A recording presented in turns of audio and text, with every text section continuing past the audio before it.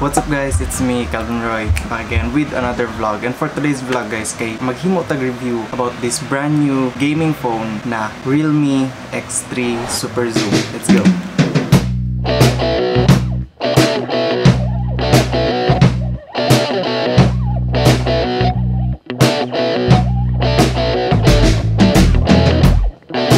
So sadly, dili na nato siya ma-unbox because it's already been unboxed. Pero, ni ang iyang mismong box. And before tamo ato sa mismong phone, i-check na to kung unsa iyang mga specifications nga makita nimo sa iyang box lang. So naa diri naka-indicate nga this phone is already equipped with Snapdragon 855 plus Hyper Boost, and then it has 64 MP AA quad camera with 60 times super zoom, and also a 32 MP plus 8 MP dual in display selfie. So sa front camera siya, and also what makes this the best gaming smartphone kay naa siya 120Hz refresh rate, so it means it's ultra smooth display. Kadalasan sa mga phone karon is just around 60Hz ingana lang ang refresh rate. This phone has 12GB of RAM and also 256GB of storage. Alright, so inside the box, makuha lang nimo kay ang mismong phone, and also na free nga case, which is makita ninyo dira kana transparent case kana, and also I think apil na ng screen protector. Kanamot lang makita niyo, pero na siya yung screen protector nga nakabutangan, and I think it comes with the phone na daan, like na siya sa box kana. And also ang iyang mismong charger, so nata diri ay super fast charging na charger, USB type C.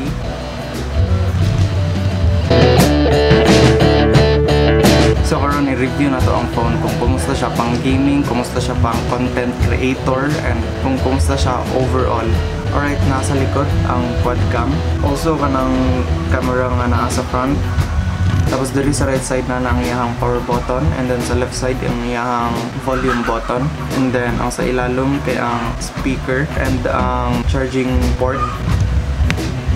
So kung makapansin mo guys, wala na siya headphone jack because ang iyahang earphones kay katong earbuds, pero wala ko kabalo if dedicated siya para lang ani jud mismo nga phone, or pwede maka-pair ang laing model na phones. Pero yeah, ang iyahang earphones kay mo na tong wireless, so dili na ka magpansak-pansak, and kailangan mo siya paliton separately. So I think naa daw siya sa mga 3,000 kapin or 4,000 ana.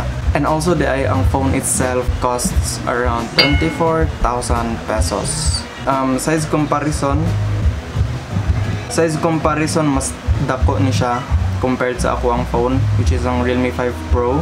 And alright, kung mapansin niyo ang Realme 5 Pro nalay isa ka camera, nala siya isa ka camera, and kanina na duha siya. It's because ang isa kay normal camera, and then ang isa is ultra wide na lens. So as I said, tanaw na to if good budget siya for content creator, especially karon nga nisulod na ang vlogging chuchu ingana. So good na pud ba ni siya for vloggers na kanang nagasugod pa and gusto lang mag phone lang ingana. Tanaw na to ron.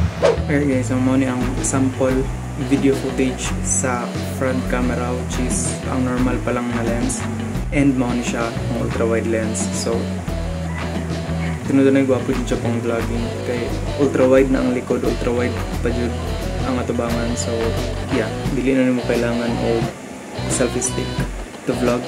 Ano lang, ultra wide lens, nakaka ultra wide lens. Oh my god.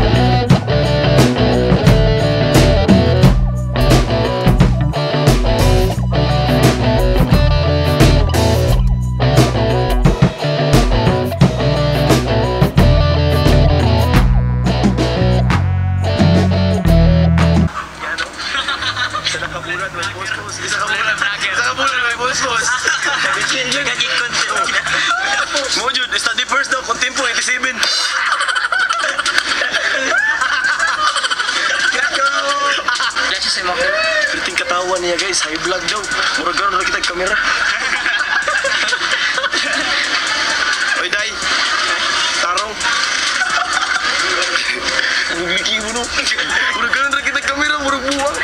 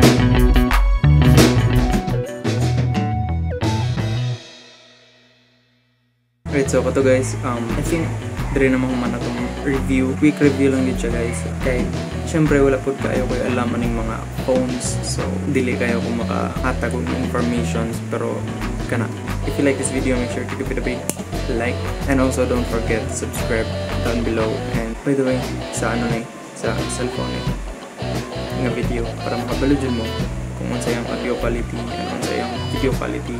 And also di ay makaabot siya up to 4K 60 FPS, which is I think ako kanina phone nabot ko yung 4K pero 30 FPS lang siya, dili siya maka 60 FPS. So yeah, kaya guys, thank you so much, bye.